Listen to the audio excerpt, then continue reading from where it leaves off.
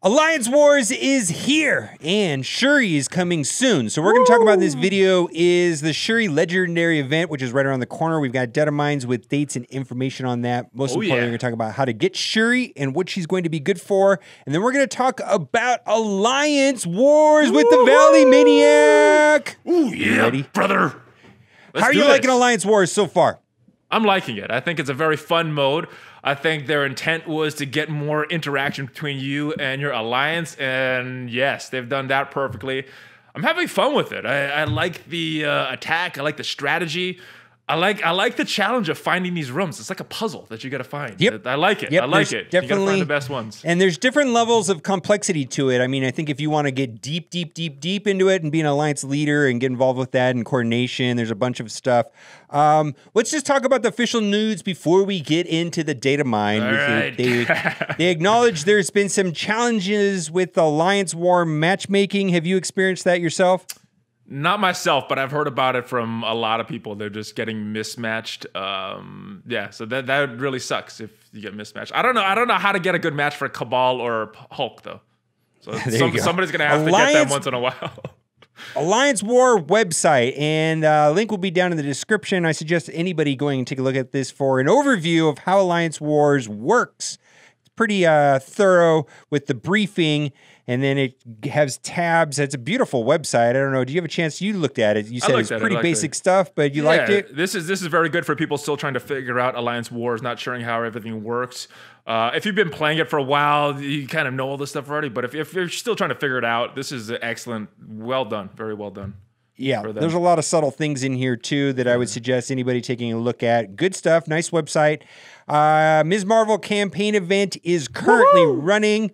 Boy, let's talk about the Gamma Raid featuring Juggernaut. Are you excited to get more Juggernauts? Are you excited to be doing 2 raids a day and doing Alliance Wars at the same time? Baby. Oh my God! And a blitz! Oh, I can play this game 24 hours a day. I don't need to sleep or eat anymore. It's great. This is life. We've talked about this, right? My goodness, right? Look, the Juggernaut raids. It's a double-edged sword, like we talked about. It's good. We need those resources. I want the shards. I'm very close to finishing the shards for him, so I need a few extra. But yeah, the time commitment on these raids. It's not like Ultima 6 where you could just go in with good teams. It's a trait-based one. Are you complaining? Or we're going to release Ultima 7 if you're complaining. We need to make it even more time. Are you ready? I'm ready. Let's do it. No. Okay. Yeah, the time sink is real, man. Alliance Wars 3 times a week is a lot of time, and then double raids. And if you choose to do Blitz, I can't even imagine how much time you can play this game every day. But we really need the gold for the Gamma, what do you call them? The Alphabet raids, like the Gamma raid. The Alphabet. Pretty important to get that gold orbs when you hit to 60%. Yeah. You know, it's fairly significant amount of resources. So especially with Captain Marvel. Captain Marvel, right? Oh, whoa, there's one more thing. The Gamma rays, that means Doctor Doom is coming back, right? Oh, I guess. I can't remember which one he was in. Back in the game, baby. I think it was. I don't know. Okay. M'Baku Blitz is currently running, and they're going to run it again. I know that you love the Blitz modes, and you go all out on that. And then they are saying in the data mines 2 things that Okoye will be the Blitz following. Let's go over to Discord and take a look at that.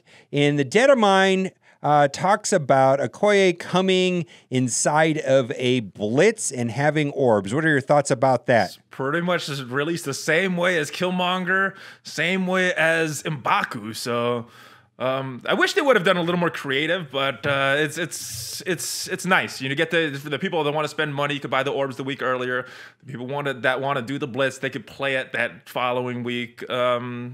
I like the way they released it. They first started this with Mordo. I think it's a good release method. Speaking of creative, to celebrate the launch of the best Marvel movie ever made, probably the biggest movie of the year. What's going to happen? Maybe it'll break even more records. The Shuri Legendary event is going to coordinate with that. Yes. Woo. That is some marketing expertise, my friends. That is how you do it. I don't understand this. Okay, so there's 3 things I don't understand about this. Shuri, which is Black Panther's sister, on a movie that came out a year ago. Good movie, but it came out a year ago. Is going, and Black Panther's not going to be the lead in the legendary character. Shuri is.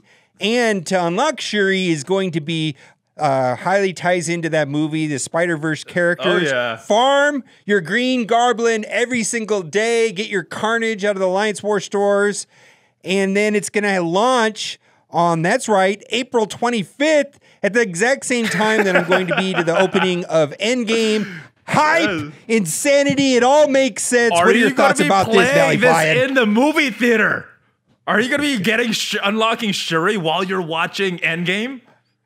I might take a break. They frown upon that in movie theaters, using your phone, you know. But it's for Shuri, though. They can't frown on Shuri. For Wakanda, forever. Yes, Wakanda forever, baby. She might be the savior of all of Endgame. Yeah. Is that what this is hinting? I don't know, man. This is dead of mine. I really thought that this would have come like right around now, like earlier in the month. Yeah. Mid-month maybe, and then fitting. Something exciting. Not that this is not exciting, but something over the I'm top. excited. Yeah, for Endgame, I don't know, because I'm pretty hyped about this movie. I was talking to you about, like, I was up at 8 a.m. to get my tickets, and Fandango crashed. I had to drive to the movie theater, and it was like 9 in the morning, 9:30 in the morning, buying my tickets. I had to sit in the very front row, look up, break my neck, looking up, because they were all sold out. And if it's going to be a Shuri event for this game, I guess. I don't know. I'm just saying, I don't know. Maybe so it's what just you're saying is, on the movie that is so big that it breaks Fandango, to promote that movie, we're getting Shuri. You're going to have a Shuri event. We're getting Shuri. So good stuff. I like it. Yeah. Okay. There's going to be a rework to Dark Dimension, and we talked about in your video. My number one tip for Dark Dimension is 2 words, load up, baby. Defenders or Shield, and press autoplay, and then maybe get in the car and go do something, or drive down to Starbucks. I don't know. I can't get into it. Mode. It's not the most fun. I agree with it. And there's just do a little bit every day. There's no point after that second time. After the second time, well, I'll tell you this: whatever team does well in the Dark Dimension is probably going to be a good defensive team in Alliance War. So there's a tip, right? Autoing, yes. If you auto, if it's a good team on auto in Dark Dimension, it's probably good in the Alliance War. That's a good test. That is true. That is very true. You could use it to test the defensive squad, see how the auto does, how the AI plays that team. Let's talk about Alliance Wars. Woo. And so we've played 3-4 of them now, and it's been running. What is your overall feeling about the game mode in general? I like the game mode. I think it's well done. But kind of like that blitz that we talked about, not the blitz, the extra raid. It's just a lot of extra time. And I would wish that they would up the rewards and bring this back to once or twice a week instead of 3 times a week. Mm-hmm. Because like I was telling you, we did a war on Thursday. It was stressful. The score was very, very close. We were watching it at the last minute. I was like, oh, this is awesome. Yes. And then I was like, wait a minute. We got to start this all over again tomorrow. And I was like, oh. Right. So we started preparing for that. I'm like, oh, my goodness. For me, this was well worth the wait, well executed. I think it's highly creative. I have thoroughly enjoyed playing it so far. Losing. One of the frustrations, it seems to be a challenge to be competitive if you're down a man. 23 versus 24 has not been fun. The other thing is that changing guilds now is nearly impossible. Doesn't seem well thought out. Because right now the best time to swap guilds is after your Alliance raid rewards are paid out, which is going to be like a Monday afternoon or something like that. But that's going to conflict with Alliance War, because Alliance Wars, even though it says it's 3 times a week, that pretty much means it's running almost always. Because you set your defense and then you have a day worth of attacking. You set your defense, a day worth of attacking.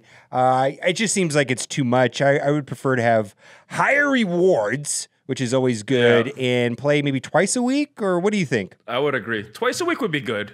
But I don't think they thought out the switching guilds. What a pain that is for someone that wants to switch guilds during this time, because it was a pain already for people trying to coincide it with the Alliance raids. And that was twice a week. Now they're doing this every week. It's even more painful when you have to switch guilds. So I hope you're already in a good guild. because it's Yeah, gonna switching it's guilds gonna be right very now, tough. you're gonna miss a lot of things if you switch Yeah. guilds. It's just not gonna be a good thing. Maybe that's the penalty for switching guilds. It just seems It not well shouldn't be, thought though. out, in It my shouldn't opinion, be. or It maybe shouldn't it's be. intentional. But Yeah. my question to Foxnet is, when is the optimal time? When were you anticipating for us to switch guilds optimally? And I just don't think it was even thought about, honestly. But I gotta tell you, the game mode for me is amazing. I love it. I've had a fun playing it. It's very competitive. It seems well thought out. Boy, there's a lot of things going on. There's a lot of subtleties. I'm worried about doing it with 2 raids and Blitz and Alliance Wars all going concurrently. My goodness! All right. Woo! All right.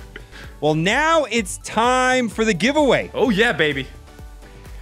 I really hope you liked this video today, because if you did, you are in luck. Woo. For every single person that likes this video, you will be getting for free in your account Ooh, I'm an waiting. 8-star pillow. This Oh. is not a scam. And the reason why you're getting a pillow is because you're not going to need a pillow anymore if you're going to play this game. Ooh, good point. Good point. You don't I need like a it. pillow. I You like just it. can play this game constantly, and you don't need a pillow. I like it. I like it. So I'm giving my pillow away. Nice, nice. The sarcasm is so thick. It's thick. It's thick in this video, right? Yeah, I lot of know. salt in this But sarcasm aside, it's a great game mode. I'm really enjoying it. I like So, it too. There's a few issues, but that they could iron out pretty easily. But yeah, I like this game. It's mode. it's actually Very good. very very well done. All right, guys, head over to Valley Flying's channel. We're doing a different video over there that is not just like this video. very It's different. Very different, guys. You gotta different. check it out. And always, thanks for watching and keep on gaming.